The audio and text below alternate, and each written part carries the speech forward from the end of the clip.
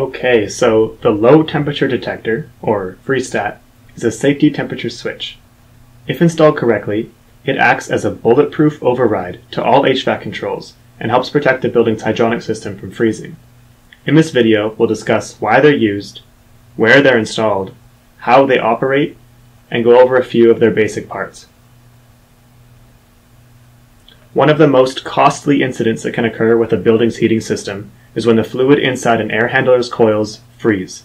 This not only bursts and damages the coils, which are costly to replace, but it can create leaks and water damage and a chemical imbalance in the boiler loop.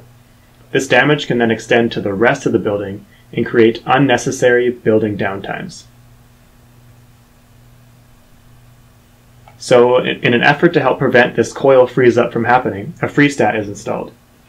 The temperature sensing element on the stat is called the capillary tube, and it is attached to a diaphragm that, when tripped, deactivates an electrical relay. The stat also contains a reset switch and a set point adjustment slide.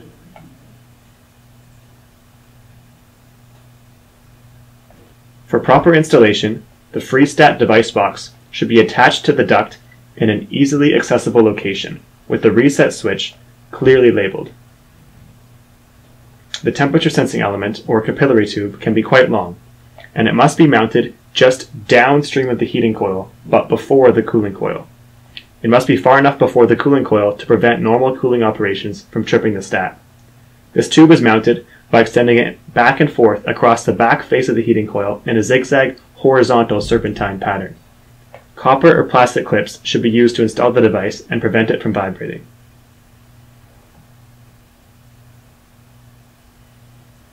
Now, wiring the freestat properly is essential to have it operate as intended.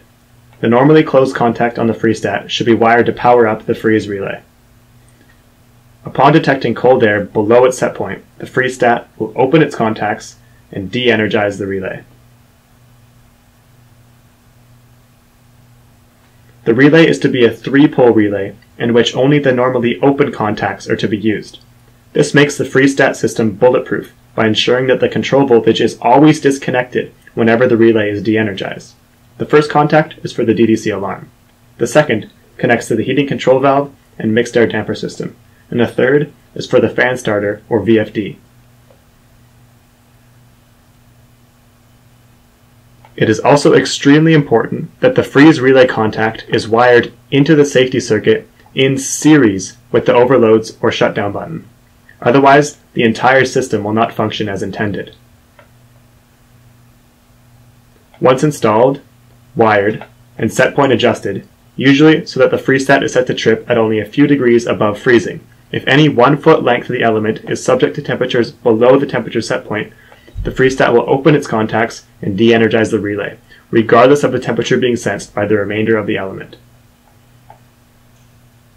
If the air manages to travel through the heating coil without having its temperature significantly raised above freezing, the freestat will trip. If this is the case, we no longer want to bring cold outdoor air into the unit. We want to prevent the fluid in the coil from freezing by keeping it as hot as possible and keeping it moving as fast as possible.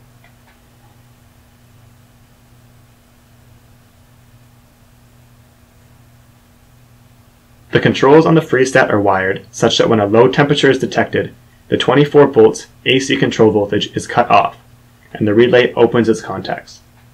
This effectively disables the supply and return fans, whether they're in auto mode or manual mode.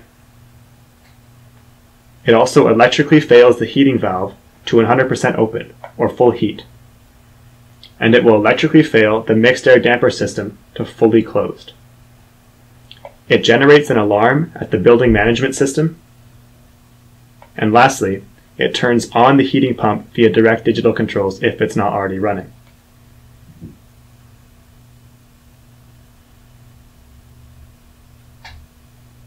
Freestats can either have an auto or a manual type reset.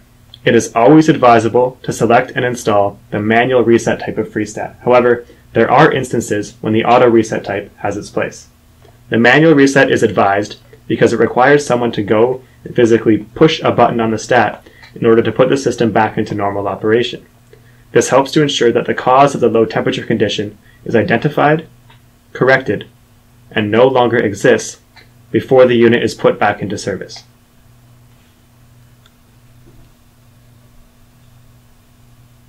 The big takeaway from this video is that the freestat is a very important piece of equipment.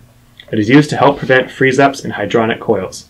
By wiring it correctly, mounting the element just downstream of the heating coil, and using the manual reset type in most applications, the freestat can save money, reduce risk of damages, and prevent building downtime in the future. Okay, that's it. Thanks for listening.